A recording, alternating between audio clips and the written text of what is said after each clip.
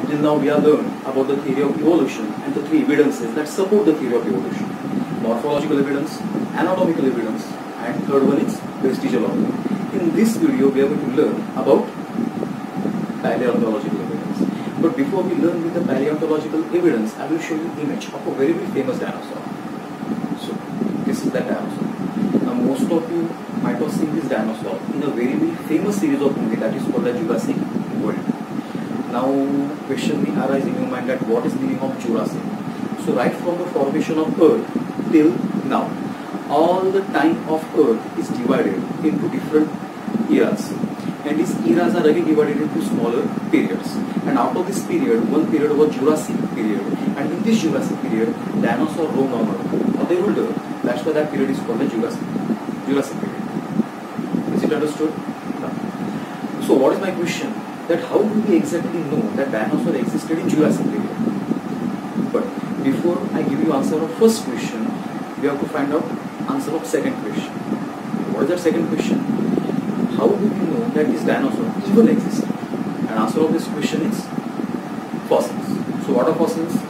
Fossils are the remnants or impressions of organisms that existed on Earth, and these remnants and impressions are preserved underground or sometimes above the ground. Those remnants are called as fossils. I will repeat my definition once again. The remnants or impression of organisms that are preserved underground are called as fossils. Now let's take a look at some more fossils.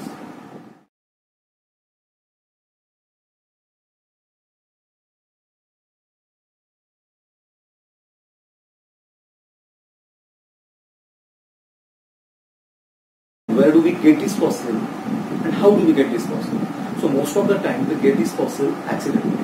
बऱ्याच वेळा आपल्याला या फॉसिल्सचा पत्ता हा अपघाताने लागतो. एखाद्या इमारतीचा पाया खोदताना किंवा एखादी विहीर खणताना. मुळात डायनोसॉर जो मी तुम्हाला मागचे दाखवला, त्या डायनोसॉर या शब्दाचा अर्थ होतो एक भीतीदायक पाल. आता हे नाव त्याला का पडलं तर ज्यावेळी या डायनोसॉरचे सांगडे मिळाले त्यावेळी ते सांगडे जोडल्यानंतर एक अशी रचना निर्माण झाली की जी पालीसारखी दिसायची. आणि अर्थातच ते खूप मोठे होते, त्यांना मोठे मोठे दात होते, त्यामुळे त्या लोकांनी त्याला नाव दिलं भीतीदायक पाल. लॅटिनमध्ये भीती आहे त्या शब्दासाठी शब्द आहे किंवा भयंकर यासाठी शब्द आहे डायनो, आणि पालीसाठी शब्द आहे सॉरस, आणि हे दोन शब्द एक करून शब्द बनला डायनोसॉरस.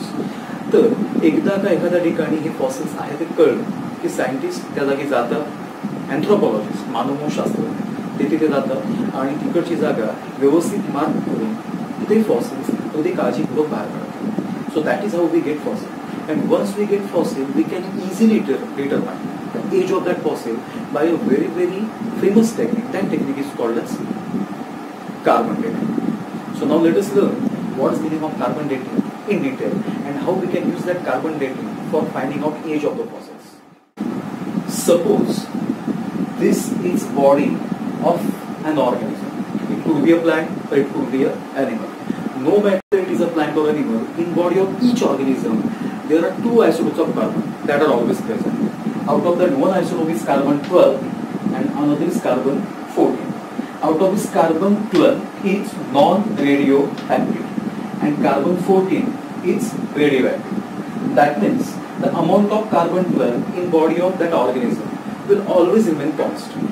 But as carbon 14 is radioactive, because of decay, its amount will keep on decreasing. But still, the ratio of carbon 12 and carbon 14 in body of that living organism always remains fixed. Why? Because the amount of carbon 14 that has decreased because of decay, या carbon 14 चं प्रमाण जे या radioactive decay मुळे कमी होतं, त्याची भरपाई तो living thing, ती वनस्पती किंवा तो प्राणी जे काही अन्न खाणार किंवा जे काही पाणी पिणार किंवा श्वास घेणार या सर्वातून परत कार्बन 14 त्या शरीरात त्या प्राण्याच्या शरीरात शिरतो आणि तो रेशो नेहमी फिक्स राहतो.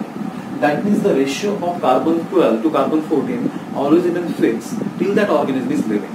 But once that organism dies, then imagine this living organism is dead and its body is preserved in the form of fossil.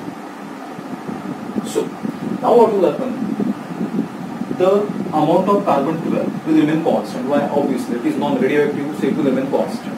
But now only one process will continue: decay of carbon 14. But replenishment, that means now this carbon 14 that is lost it will be now fulfilled again. Why? Because now that fossil is not breathing, it is not eating, or it is not drinking water. And that is why now what will happen? This ratio or fixed ratio of carbon 14 to carbon 12, it will start decreasing. And just by measurement of the radioactivity of this carbon 14 and by measurement of the ratio of carbon 12 to carbon 14, we can find out that before how many years that fossil, when it was animal, it was dead. And in this way we can find out what is the approximate age of that fossil. This age is not never accurate, it is approximate. And this method is called as carbon dating, and credit to discover this method goes to Willard Dating. Now you know what is the meaning of fossil, how the age of fossil is determined by carbon dating. Now, study of these fossils is called as paleontology. That is our actual point. And now we are actually going to learn that how this paleontological evidence support the theory of evolution. To understand this, let us take a look at an image that is given in a book. In that image you can see on one side, these three words are given: Cenozoic, Mesozoic and Paleozoic. And in front of them, the different group of animals are written, like vertebrates and invertebrates. To understand what is the meaning of Cenozoic, Mesozoic, Paleozoic, I will show you one more image so that you will understand it more precisely. So, here is the second image. In that image, there are three columns. In first column, again, eras are written. In middle column, the time duration is written. And in third column, the animals that existed in that era, those diagrams are written. Now, right from the, I have told you at the beginning of the video, right from the formation of Earth till today, all the time is divided into different periods and eras. These periods and eras are known by name Paleozoic, Mesozoic and Cenozoic era. The time before 540 million years to 248 million years, it is considered as Paleozoic era. The time from or time before 248 million years to 65 million years, it is considered as the Mesozoic era. And finally, the time before 65 million years till today, it is considered as Cenozoic era. And in that diagram, which animal existed in which year, it is given. Now let us come back to our original image. So here, eras and which animal were present in that era, it is shown. So once we get a fossil in the different layers of Earth, the age of that fossil is determined by using carbon dating. Once we know what is the exact age of that fossil, that means before how many years that fossil was living, it existed, those fossils or those animals are placed in particular era. And when all those fossils are studied sequentially, what do we find? We find that in the deepest layer of soil or in oldest era, which is Paleozoic era, the fossils that were found, they were only fossils of invertebrate. म्हणजे सगळ्यात पूर्वी जे fossil मिळालेले होते पुढच्या इरामध्ये, पॅलोझोइक इरामध्ये, हे fossil फक्त इन्व्हर्टिब्रेटचे होते. त्याच्या वरच्या लेअर मधले फॉसिल हे फिश लाईक एनिमल्स होते. त्याच्या वरच्या लेअर मधले फॉसिल हे फिश लाईक एनिमल्स तर होतेच, पण त्याच्याबरोबर अँफिबियन आणि रेप्टाईल पण होते. त्याच्या वरच्या लेअर मध्ये बरेचसे फॉसिल हे शक्यतो रेप्टाईल्सचे होते. आणि सर्वात वरची लेअर म्हणजे सिनोझोइक इरा मधल्या लेअर मध्ये जी सॉइल आहे, त्या लेअर मध्ये जे फॉसिल मिळालेले आहेत, त्याच्यामध्ये रेप्टाइल्स, मॅमल्स आणि बर्ड्स या सर्वांचे फॉसिल मिळालेले आहेत. मग याच्यावर सिद्ध काय होतं तर इनव्हर्टिब्रेटचं इव्हॉल्युशन हे हळूहळू व्हर्टिब्रेट मध्ये होत गेलं. Invertebrates slowly इव्हॉल्व्ड into व्हर्टिब्रेट animal. And that is why this paleontological evidence, study of fossil, it supports the theory of evolution. Our fifth evidence that supports the theory of evolution is connecting link. I will show you image of a fossil. I have explained what is the meaning of fossil at the beginning of this video. Now, this is the fossil of Archaeopteryx, and this Archaeopteryx was found. Fossil of this Archaeopteryx, it was found in Germany. When characteristics of this fossil were studied, then at first sight it looked like bird. So it had characteristics like presence of beak, presence of wings, body covered with feathers. But scientists were surprised to find that this same fossil also contains some characteristic of reptiles. So what are these characteristics? Beak was present, but beak was with teeth. चोचीमध्ये त्याच्या दात होते. तुम्हाला पण आता आश्चर्य वाटेल की एखादा पक्षी पाहिला आणि त्या पक्षाच्या चोचीत जर तुम्ही दात पाहिलं तर जेवढं आश्चर्य वाटेल तेवढंच आश्चर्य सायंटिस्टना वाटलं. Second, presence of tail, and third, on the wings of this Archaeopteryx, claws were present, नख्या होत्या. That means This Archaeopteryx at the same time has characters of two different group of animals, reptiles and birds. But what does it indicate? It indicates that birds are evolved from reptiles, and that is why this Archaeopteryx is connecting link between reptiles and birds. So how we can define connecting link? Connecting link is a group of plant or group of animal which has some morphological characters. By this morphological character, we can relate that animal with two different group of animals. But this Archaeopteryx doesn't exist today. But on Earth, there are still some living connecting link. And out of this different living connecting link, we are going to learn our three connecting link. And our first connecting link is peripatus. This peripatus shows characteristics of two different group of animals. All animals are divided into different groups that we are going to learn in second term. But right now only remember the name of this group. Out of that, one group is called as Annelida. And in this peripatus there are some characteristics of Annelida. So what are these characters? Segmented body, thin cuticle, and presence of parapodia. But at the same time, it also has some characteristics of another group of animals that is called as arthropoda. So what are these? Open circulation and second, tracheal respiration. That means this peripatus has characteristics of two different group of animals, and that is why it is called as the connecting link between Annelida and arthropoda. Our second connecting link is lungfish. This lungfish is a fish and it is found, or there are total 6 different species of this lungfish. They are found in South America, Africa and Australia. Now, it looks like a fish, so it comes under the category of fish. But at the same time, it has presence of lung. जर तुम्ही हा lungfish पाण्याच्या बाहेर काढला तरी तो आरामात जिवंत राहू शकतो, कारण तो बाकीच्या फिशेस प्रमाणे गिल्सने श्वास घेत नाही, त्याला 2 लंग्स असतात. ऑस्ट्रेलियामधला जो लंगफिश असतो त्याला मात्र फक्त एक सिंगल लंग असते. तुम्ही युट्यूबवर किंवा नॅशनल जिओग्राफिकवर असे पण व्हिडिओ पाहू शकता की ज्याच्यामध्ये लोक काय करतात, जमीन खोदून मातीतून हे लंगफिश बाहेर काढतात. ज्यावेळी पाण्याची कमतरता असते किंवा ज्यावेळी सगळी तलावामध्ये आटून जातात त्यावेळी लंगफिश चक्क चिखलात राहतात. चिखल सुकला तरी सुद्धा ते हवेत श्वास घेत राहतात, आणि ज्यावेळी पुन्हा पाऊस येतो त्यावेळी ते आपल्या आजूबाजूची माती फोडून पुन्हा पाणी देतात आणि आपलं नेहमीच आयुष्य सुरू करतात. That means this fact indicates that amphibians are evolved from fishes. And now we are going to learn about the most strangest connecting link, that is called as duck-billed platypus. This duck-billed platypus, it is found in Australia. 1799 मध्ये सर्वप्रथम ज्यावेळी युरोपमध्ये हा नमुना पोहोचलाय duck-build प्लॅटिपसचा, प्रिझर्व्ड नमुना होता तो, त्यावेळी तिकडच्या सायंटिस्टनी त्याचं ऑब्झर्वेशन करताच सांगून टाकलं की हा चक्क खोटा प्राणी आहे, आणि बदक, घूस किंवा उंदीरासारखा मोठा प्राणी, बदकाचे पाय असे अनेक प्राण्यांचे अवयव एकत्र शिवून हा नमुना तयार केलेला आहे, आणि असा प्राणी असणं शक्य नाही आहे. पण त्यानंतर मात्र पूर्ण जगाला कळलं की खरोखरच ऑस्ट्रेलियामध्ये या प्रकारचा प्राणी अस्तित्वात आहे. आता याच्यामध्ये कोणकोणती लक्षणे आहेत बघा. In this animal there are some characteristics which belong to reptiles.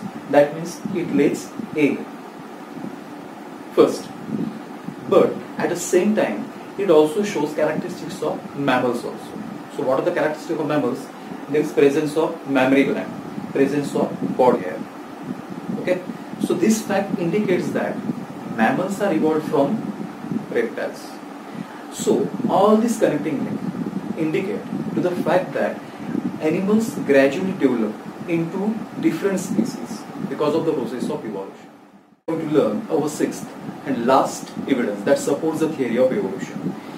Before we start, we have to understand what's the meaning of embryo, and you already know what is the definition of reproduction. The process in which one living thing produces another living thing like itself is called as reproduction. These reproductions are of two types, asexual and sexual. In sexual reproduction, there is a process or step. That step is called as fertilization. What happens in this fertilization? Male gamete and female gamete. Male gamete is produced by male and female gamete is produced by female reproductive system. So both gametes combine with each other, fuse with each other, and they produce a single cell. That single cell is called as zygote. This zygote develops into embryo, and this embryo is something that looks like an organism. So we can say that what is the meaning of embryo? Embryo is the first developmental stage in the life of any organism. Embryonic stages of 8 different vertebrates: pig, salamander, man, chicken, fish, rabbit, and tortoise. What is your task? When image will appear in front of you, you have to find out which one is human embryo. So, this is the first developmental stage of embryos. Observe that all embryos carefully and try to find out which embryo is human embryo. Obviously, it is impossible. And why it is impossible? Because all 8 embryos are alike. म्हणजे 8च्या 8 embryo हे एकमेकांसारखेच दिसतात. And that is why it is not possible to identify that which one is human embryo. So, now let us take a look at second developmental stage. So, in this second developmental stage also, you can tell that first 2 embryos are not human embryos. Why? Because they don't look like human at all. But still, in the remaining 6 embryos, there are striking similarities. And because that here also, it is almost impossible to tell that which one is the human embryo. So now let us go to third developmental stage. Now, you can see in third developmental stage, actually name is given, the last embryo is human embryo. But still, imagine that if name is not given, then also there is lot of confusion that which would be the exact human embryo. Now, let us take a look at all 3 stages in combine. So, now observe all 3 stages.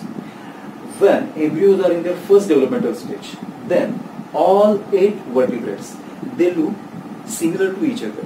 And this indicates to the fact that they are related with each other. They have a common ancestor and they have a common origin. म्हणजे पहिल्या embryological stage मध्ये हे सगळेच्या सगळे embryo हे एकमेकांसारखे दिसतात, अगदी तंतोतंत सारखे दिसतात. याच्यातला ह्युमन कोण आहे, टॉर्टॉइस कोण आहे आणि अगदी पिग कोण आहे किंवा चिकन कोण आहे हे सुद्धा ओळखणं अशक्य आहे. म्हणजेच यांच्यामध्ये काहीतरी रिलेशन आहे. And all of them they have a common ancestor and common origin, and that is why this embryological evidence support the theory of evolution. So here we have finished all our evidences that support the theory of evolution.